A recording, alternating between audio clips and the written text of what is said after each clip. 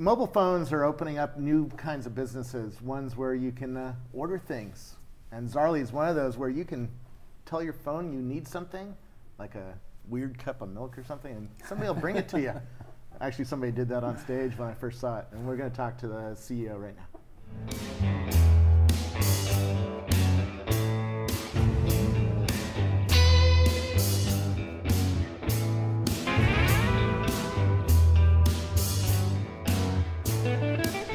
Who are you? I'm Bo Fishback, the founder and CEO of Zaarly. This is my 5th company, and I've never been a part of one like this. It's just been a rocket ship the last year. And so what is Zaarly? A lot of people might have heard about it or seen it in the Apple featured store this week. Yeah, Zaarly is a hyper-local marketplace that is driven by buyers. So if you have the app or you go to the website, you can ask for anything you want. A used car, someone to bring you something from Tartine Bakery in San Francisco, anything you want, you ask for. You say how much you're willing to pay for it, and then people around you in the community, that is small businesses, it's individuals, it's college students who want to make money, can see what people are willing to pay for and go and make money by fulfilling what people need. Very cool. It's an interesting idea, and it sort of sounds like a spin on Airbnb or some of these other marketplaces that are popping up and becoming popular. Yeah. But like with Airbnb, they told us the story of it took 1,000 days before that marketplace started really working. Yeah. Because you needed both people who had houses and couches to sell as well as buyers, right? Yep. Are you in the same spot? Yeah, I think marketplaces are hard in general. They're like investors and entrepreneurs who've been involved with marketplaces who will never touch them again because they're not the easiest companies in the world to build. And it's because building any startup's hard enough. When you have to make 2 sides of a transaction happy and have a great experience, it's like extra hard. And so getting supply and demand to match, making sure that what people get what they ask for, and making sure that people who come there to make money can actually make money. You got to keep all of those things balanced. And so in some ways, like, we're very much like Airbnb, right? They had to get supply on board and then drive demand to that supply. We just have to do it for every possible thing in the world as opposed to just beds and couches. Yeah. And so it's not a small lift. Usually I don't talk too much about investors, but you have Kleiner Perkins and Ashton Kutcher and Mike Arrington or something like that. Yeah, well, yeah, we've got an amazing list of investors. I mean, from Kleiner in our last round to our seed round was really like what I think of as like an Ocean's 11 seed round, right? It was like Naval and Ron Conway and Ashton, the Groupon founders. Like we had an amazing group of people who participated in our Paul Buchheit actually at Y Combinator as one of our investors. And I think part of it is because like this is an idea that's like actually very old. Like the idea we're working on is something that not just like into the internet people have wanted to do. People have had this idea like, wouldn't it be nice if I could just say what I wanted and like say how much I'm willing to pay and get it from people around me for thousands of years? But it's newly possible because of mobile phones, because of location-based services and ubiquitous mobile data and mobile payments. All of these things we're at the intersection of. We're riding like 4 massive macro trends, and like there is 100% chance that someone's going to build a massive company in this space, like our generation's eBay or a better and new, like improved version of Craigslist. Like that company is going to be built, and we happened to kind of hit it at the right time and had a nice network of people, and that's everybody's trying to find the next big home run. Very few people who are on my show talk about building a company. Where does that come from? Because most people are just struggling to get noticed and get a new idea out there. But very few people talk about building a company. The great ones, I think, do. Well, it's all I think about is building a company. I think we build a great product and make our users happy, but who cares if you're not like building a company that's going to matter? This is my 5th company, and I've probably worked with 500 to 1,000 startups, and as many billionaires and successful entrepreneurs as anybody, because I used to work in the world of philanthropy. And I think like what I really started to appreciate is that if you don't take building the company as seriously as you take building the product, it's really, really hard to build a lasting thing that matters. And we're not playing for an acquisition. Like we are actually trying to build a multi-billion-dollar company that will be generational. And I don't know if it's going to work or not yet. Honestly, I mean, we're a baby company. So if eBay offered you $5 billion today, you would turn that down? Today, definitely today we would. Yeah. How does an entrepreneur get to that point where he can turn down any price? Because like we've heard of these stories before. Evan Williams at Twitter. Sure. And, I think all great ideas get offered. Zuckerberg if Sure. Facebook got offered billions of dollars for his company. It sounds like a little crazy on the one hand. Like on the other hand, I think we're lucky. We're getting to work on a company that like everyone who works in the company believes is going to really matter. And it doesn't just matter because like people hear about you or whatever if you're successful. Like we actually create new jobs from the ether when this thing works. Like the perfect world, like at scale, what Zaarly enables is like no excuses employment for anyone who wants it. And that is like a hugely powerful concept that like people get geeked about, right? Like we're a technology company and we get to be in magazines and all that, which is like lovely as a part of the ride. But the truth is that like this is one of these things that could actually have like a material impact on the way the economy works. And it can be a great force for good, or it can be something that really, really gets corrupted. And it's time for this, like, right? Craigslist is not the marketplace that it should be, and there are ways to do it better. And I think across the entire company, we're 38 or 39 people now. That's why people come to work at Zaarly, like, because they think this matters, not because they think that we can like make a quick like $50 million or something. That's also something that the great leaders talk about, is making something that matters. Rackspace's chairman Graham talks about that all the time. If you give people a mission, you get more out of them. You get more loyalty, more of everything. Yeah, right? well, this company wouldn't exist, right? Like the last thing that I needed to do was go and start a company, right? Like these things are hard, right? They're hard and they're crazy, and you have to deal with people that you want to deal with sometimes, and it's like you're biting off something that isn't going to take like 6 months or 12 months or 24 months to go and nail. So you better believe in what you're doing, right? Like there was in all seriousness, like I have probably seen, let's say it was 500 companies like come through my door when I was like working at Kaufman. I never once even was tempted to go and work on one of those companies. And then this thing happened, and I literally decided in the course of a weekend that like I was all in and we were going to go and build this thing. And it's because of impact. It has nothing to do it really has nothing to do with money. Like if we create impact, like money will come. And marketplaces in particular, pretty easy to monetize. Don't worry about that. This is not like a how do you monetize the social graph. This is about like how do you facilitate transactions that make everyone super happy. And if we get that right, like this thing will matter first, and then secondarily, like some people will make some money on it. Where did the idea come from? I was sitting in an airport like 2 years ago with my wife, and sitting at a gate, and I wanted someone's exit row seat on the plane, and I couldn't come up with a good way to get that message out to the people who were around me, who were all sitting there staring at their phones. And so I just wrote a little note in my iPhone that said like, I wish someone would pitch me on a hyper-local marketplace where you could make offers to the people around you. And then I just sat on it. I didn't even think about it again really for a year and a half. I just kept waiting for someone to pitch it to me, and nobody did. And then I went to a startup weekend in LA last year. We just turned a year old actually, so it was February of 2011. And I listened to 30 pitches, and I didn't fall in love with any of them. And so I went there to be a judge, and instead I decided I was going to pitch an idea, and it turned into Zaarly literally that night. Interesting. Yeah, it's been wild.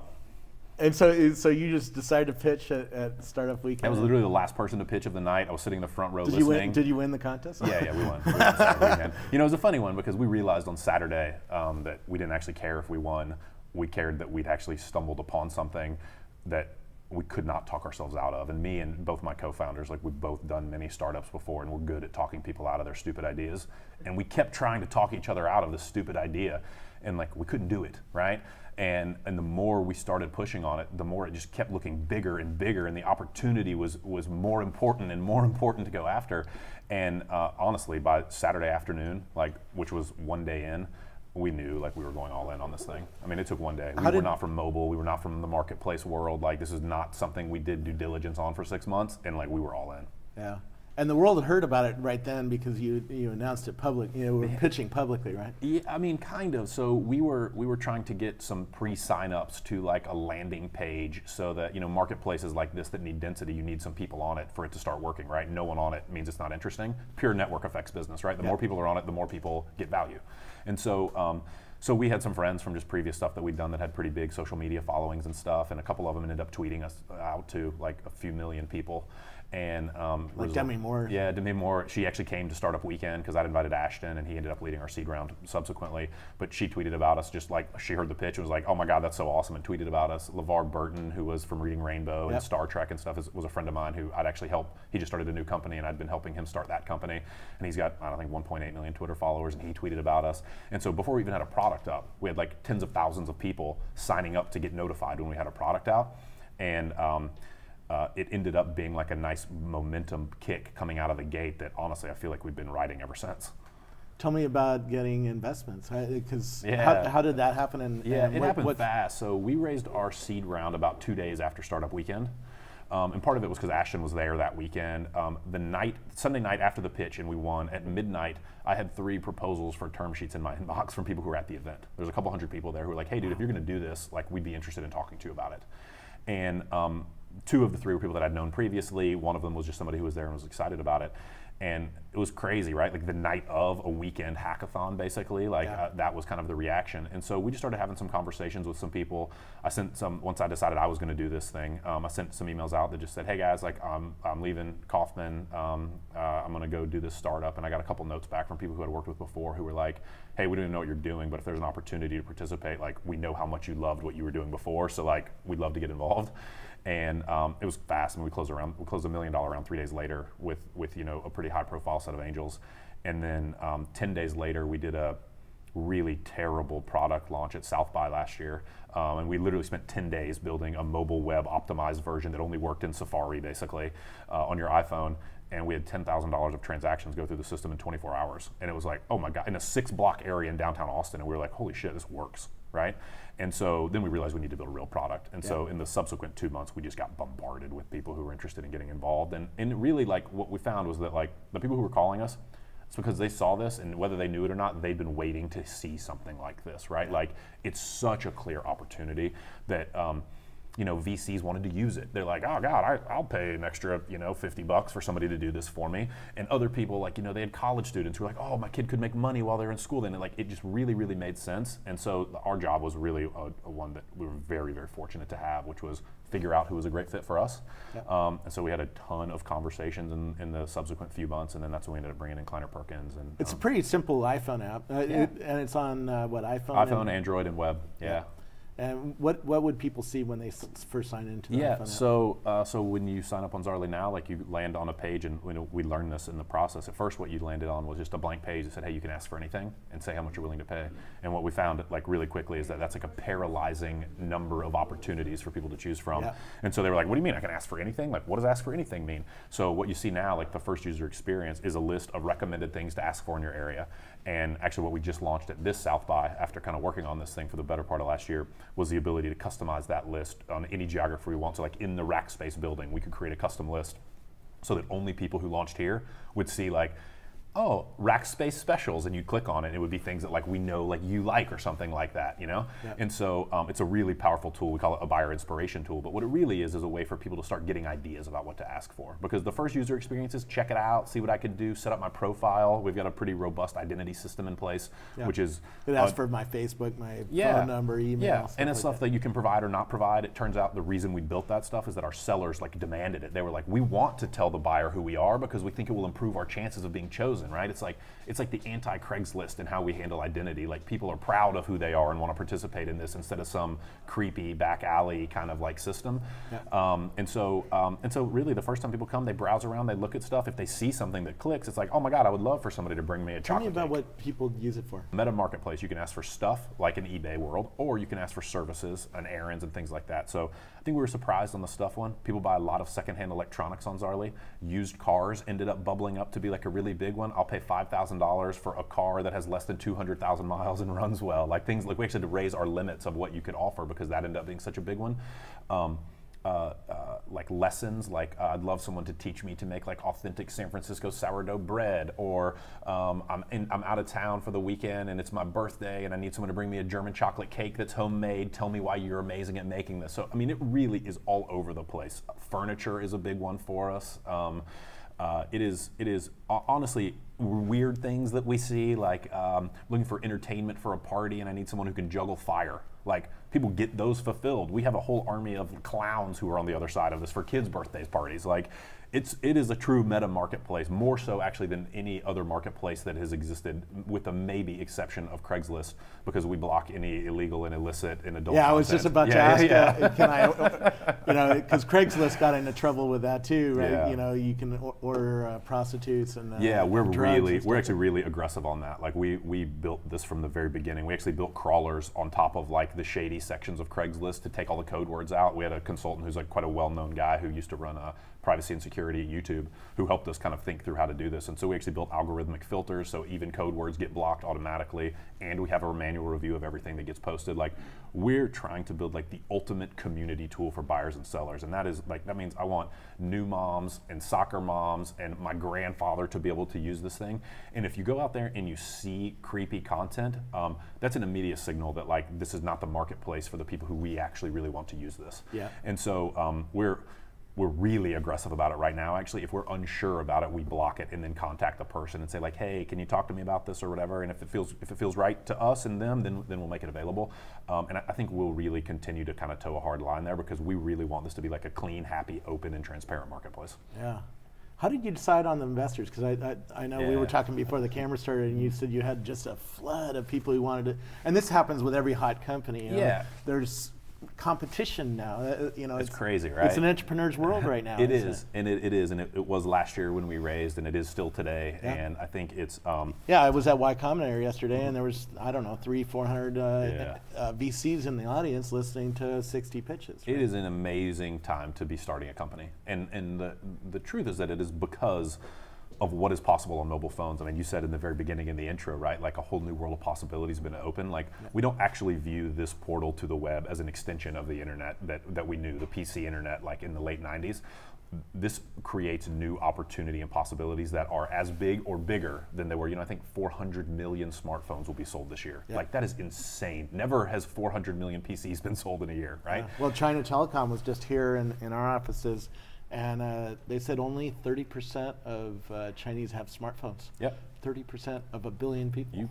Amazing, right? And so like. So just in China, there's going to be huge growth in smartphones. And so it's the investment community gets this, and they know like there is a land rush to find great teams and great ideas and all these kind of things. And so the way that we chose was we trusted like social art, like social connections, social proof.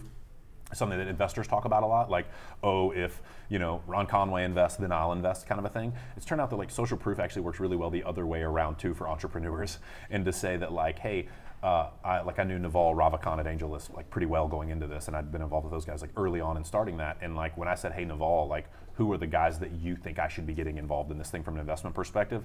The guys that he introduced to me ended up being some of the best investors that I've ever worked with, and some of them I'd never heard of, some of them I had.